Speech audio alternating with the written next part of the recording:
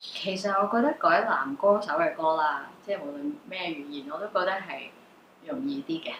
因為唱出嚟時候，可能你比較性都係會唔同個方向咯。咁變咗壓力都冇咁大嘅，反而唱男歌手，我覺得可以 free 啲、free flow 啲，即係譬如好似 Color Whisper 咁。咁我哋今次呢個翻唱呢個 arrangement 係將佢變咗好慢、好慢，咁佢變咗第二個 feel。咁我覺得係好好玩嘅一件事，亦都係幾好 enjoy。咦，可以將成件事都可以變一個另一個創作咯，變咗係即係成個 arrangement 係轉咗。咁我覺得係幾吸引我去聽同埋去唱。我都唔識分自己呢個唱法究竟係屬於流行啦，定係會有加少少咧咁。